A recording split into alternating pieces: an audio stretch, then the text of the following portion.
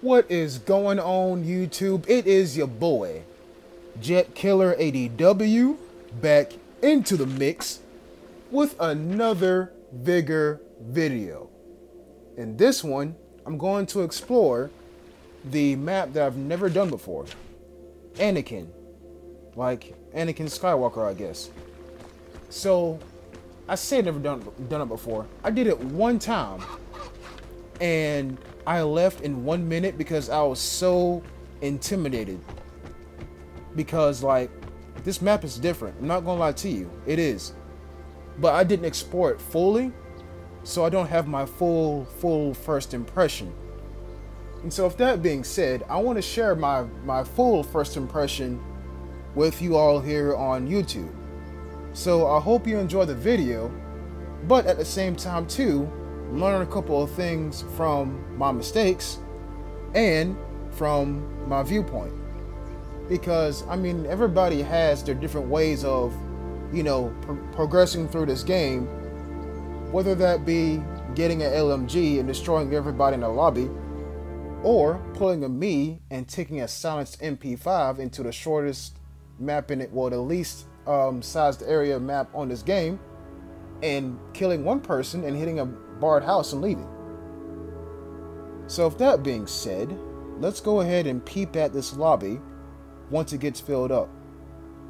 So yeah, this game, it still gives me chills. And seeing as how this is a brand new map, I'm expecting chills. Okay, so we got 1, 2, 3, 4, 5, 6, 7, 8, 9 people. 9 people, and everybody, that guy bought 3 weapons.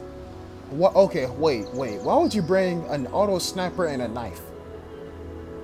You can hear somebody coming up behind you with a knife.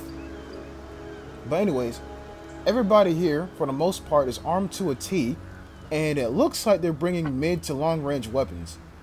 So, I think I know, if I were to give this map another try, I think I know what to bring. Something with a scope, and just hope that I don't get caught out in the open. Caught out in the open, excuse me. So let's do this. Please tell me why I just noticed this map only has 4 exits. What? Only 4? Okay, alright. Okay, well, I guess it's time to explore. Got some food right away. Good stuff. Now, if you didn't notice, I did bring some body armor. And I only bring that out on the most fearful of occasions. And there's a comm station near me.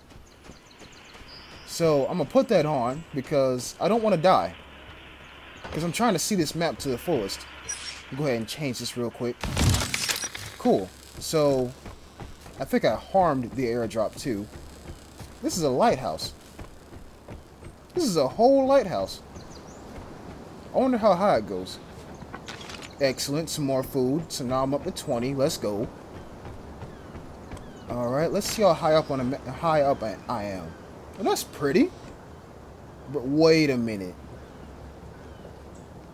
Okay, this is really pretty. It is, but now my anxiety is starting to raise. You can see the entire freaking map from this one tower. If you knew how to snipe, which I don't, but if you know how to snipe, this will be literally your perfect sniper's nest. And like, I'm in a corner of the map, and there's only one way to get up to me. Like, this is perfect. Look, I can see a dude. He's right. What do you mean? This is overpowered. This position's OP. This position is really OP. Like, I can see a guy from here.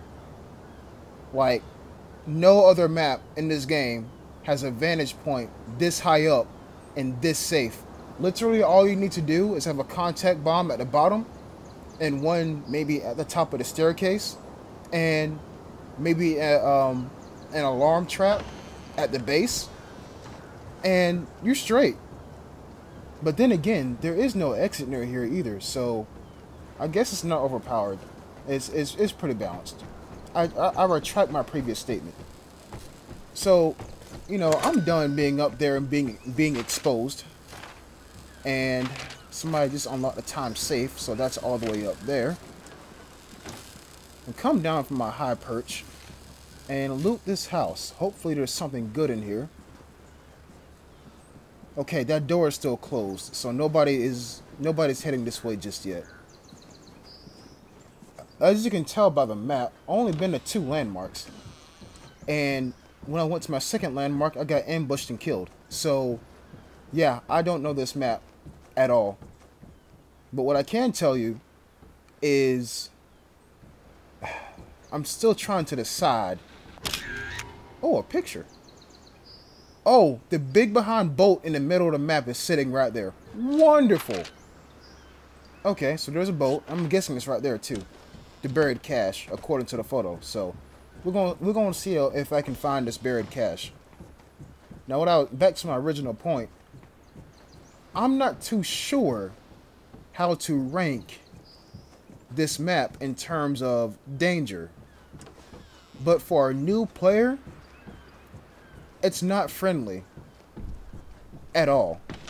I say it's not friendly at all because look, there's no cover. You mean to tell me a carrot gave me 2 food? Okay. Alright, so the signal detector is over there to my east. Which means I should probably avoid going that way. But I still need to go that way anyway because that's where my picture is at. Or the cache is at. And I just hurt somebody. I really just hurt somebody just now. I'm gonna hide. I wonder if it was that exact same dude that I spotted earlier. Well, I don't see anybody. But yeah, I say it's dangerous for a new player because you can get killed really easily on this map. This map is literally a cluster of snowy islands. And that's it. I mean, yeah, there are some houses, but if you're out and about on a freaking iceberg, just, you know, walking by yourself, if you get caught out, if you do get caught out, where are you going to take cover at? You can't. Like, look at this passageway, for example. Where are you going to take cover at? There's like 3 miles of dirt in a boat. And that's it.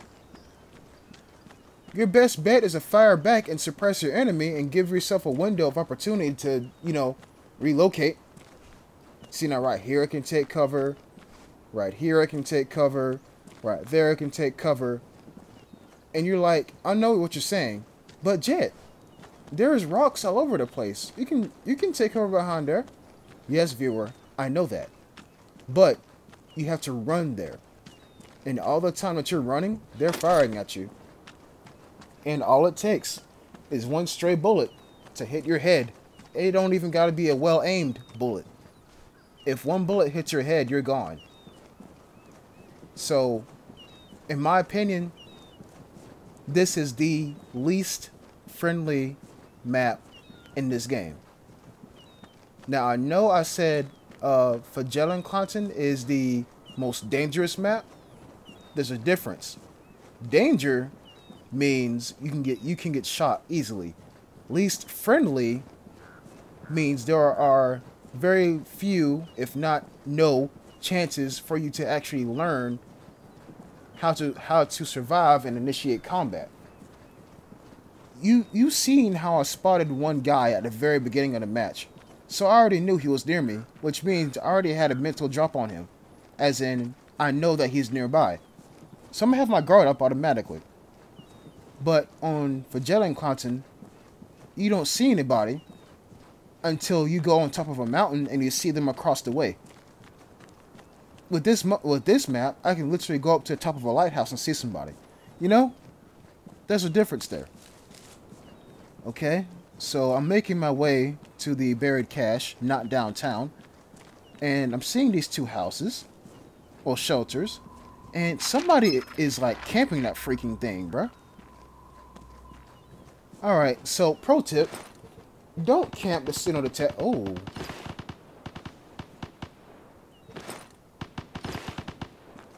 Okay. That's kind of close. I just seen a guy run over into this area. And that's bad. Because I need to get over there. You see, there's the boat and it's angled to where the camera is pointing on my right side, the boat's left side. I don't know the difference between port and starboard. I'm sorry, my naval viewers, but I'm gonna say the boat's left side. But anyways, so I need to get over there to the island. And the plane is near. Get ready for the airdrop. I'm not worried about the airdrop. Look at this passage. Look at this. I don't want to cross this, but literally, if I want to be sneaky, I have to go across these icebergs. Like, I'm a sitting duck out in the open, man.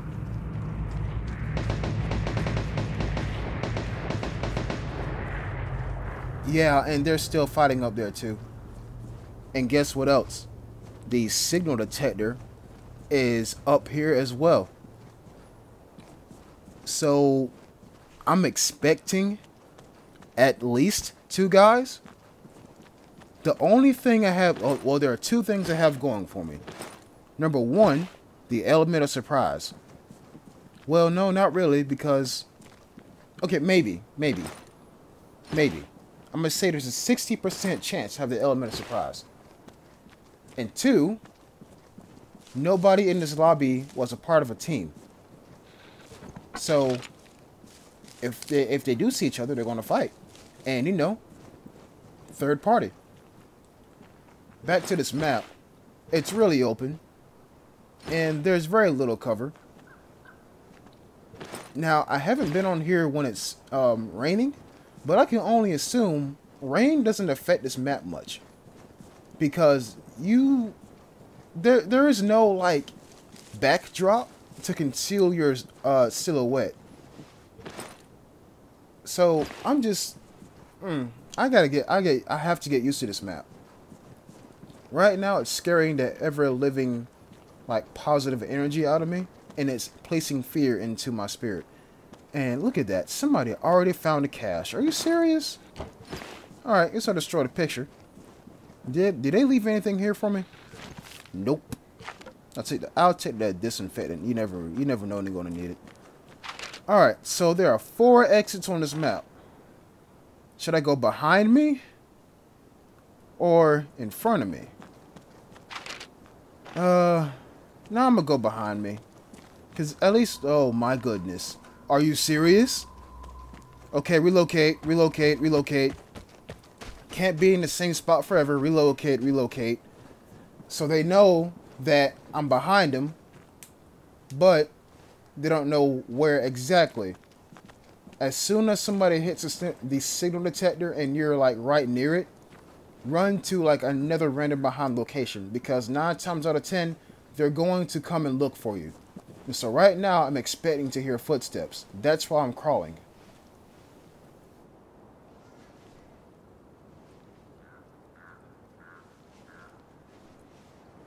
Okay, this is odd. I don't hear nobody, nor see anybody. There's also a chance that they didn't want to engage me. That could be an option too. That could very much be an option.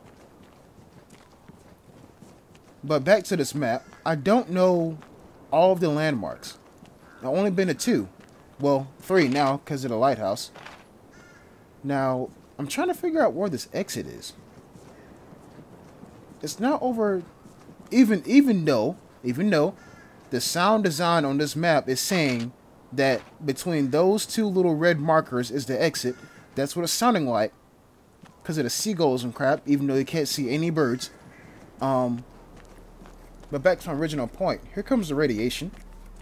I have not been to all the landmarks, so I can't say where to go for this and where to go for that. Okay, now here comes the radiation, and I'm thinking I should have a window for surviving a little bit. Now, where's it coming from? Oh, I'm right next to it. All right, so screw my window of safety. Man, I loot these stuff. And can I go around here? Nope, I sure can't. Go back into the house. And crawl out through this window. The killer has been marked as a threat. It's up to you to eliminate them. Alrighty, so somebody is the MVP in this match and killed half the lobby. As long as they stay over there, and they're in crows. I do not like hearing crows in this game. That means somebody's nearby. Pushing it. Oh, he's right there. And that's the exit I want to go to. Dang it! Alright, so I don't have the health nor the time to go to a whole nother exit. If he's still there, we gotta fight because I need to leave, and that's my nearest exit. This map isn't friendly because of how open it is and how few exits there are. At least on Fjellkanten, you can actually go to a certain exit that you know nobody uses. But here, there's only 4. Okay, good, he's not here. There's only 4. Also, the radiation's taking a really weird pattern around this map. Alright, Mr. Threat, the airdrop is yours because I ain't got time. Ooh. Now, that may not look scary because you're sitting at home watching this with your popcorn in your hand, but playing that map is scary. You're in the open like 80% of the map, and your only real cover is inside a freaking intermodal shipping container ship. Yeah, that's pretty close quarters. So there's no in between. It's either far or close. I have not been inside that ship yet. Maybe in another video I'll actually go inside the ship and see what it looks like. But for now, I can't. I'm done with that map because it's too open. If somebody has a scope like how I did on that lighthouse and they'll spot you from a mile away, if they're in a team, they can send their 2 buddies to come out there and kill you. Like, tactics are everything. And that map is gone. Hallelujah. Put all my stuff away. And so with that being said, folks, that's the end of this video. I hope you enjoyed. Peace.